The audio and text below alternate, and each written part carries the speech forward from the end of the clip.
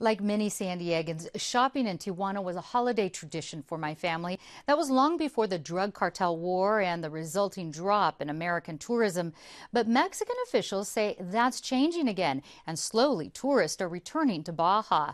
Here to talk about what's being done to bring tourists back to Mexico is my guest, Baja Secretary of Tourism, Juan Tintos. Thank you so much for being here. Thank you. Secretary Tintos, now you've said that tourism in 2012 has been the best it's been in 5 years. Yes.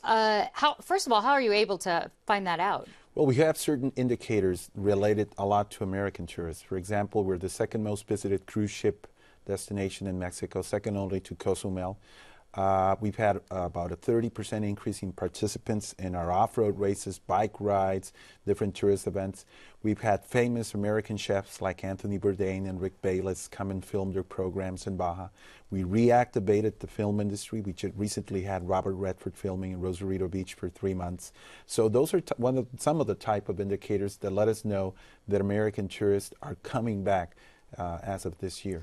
Well, the drug cartel war and ensuing violence, and of course the most recent gruesome headlines of those more than 100 bodies discovered that were dissolved in lye, has kept tourists away for some time.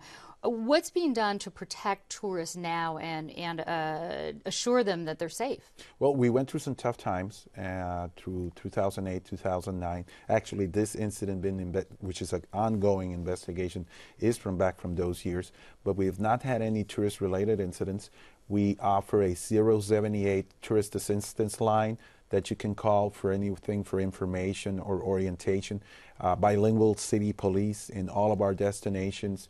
Our offices are open 7 days a week. We have a tourist assistance office, bilingual personnel, and also the Green Angels free mechanical service on the roads that go through Baja's highways. Those are just some of the examples, but basically we work very, very closely also with the U.S. consulate in Tijuana for any type of tourist that may need any assistance. Fortunately, the numbers have been going down. And it's become available.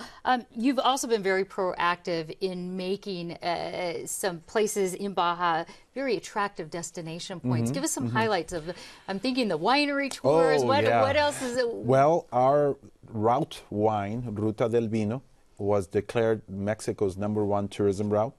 We produce 90% of Mexico's wines. That's been a big reason, along with the Baja Met cuisine, why we've had famous chefs coming down and film and go through there.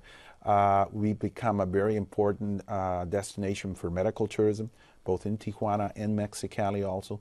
The world's #1 spa is in Tecate. And Tecate was just this past Friday declared a magical town, which is a federal program in Mexico.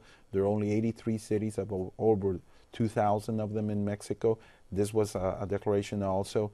And the cuisine, the contrast of scenery between the Pacific Ocean, and then we have San Felipe and the Sea of Cortez, with warm waters. The surfing, we just saw some video of the surfing. It's a surfing destination point as well. There's a lot of surfers and sports fishermen that come down there. And what about the conventions? I know Innovadora convention in Tijuana recently. That was huge, a big success. Yes. Is that something that your office has specifically worked on to try to get conventions? We support these types of major international events because we get international figures. We've had in 2010 Larry King, former Vice President Al Gore, the world president of different companies that come down to Tijuana for this 2-week event.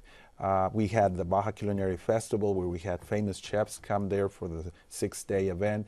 And we've taken a lot of this as a strategy. We're letting the famous people come down and talk good about Baja. People like Sylvester Stallone, who was at the studios, Robert Redford, the chefs, different international figures. Being figureheads, doing a little work for you. A lot of cruise lines discontinued their stops in Baja ports because of that violence. But are they returning now? Well, they never left Ensenada. Okay. Ensenada is the only port of what they call the Mexican Riviera that they've continued. We've gone from 6th to 2nd place. We're second only to Cozumel right now.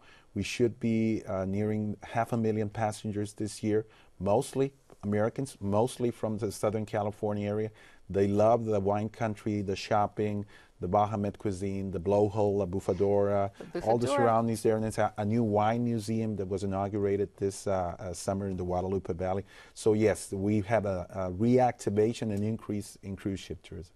All right. Well, unfortunately, we're out of time, but people can hear more about this on our website. We've got some nice links there. So Baja Secretary of Tourism, Juan Tintos, thanks so much for talking with us. Thank you very much.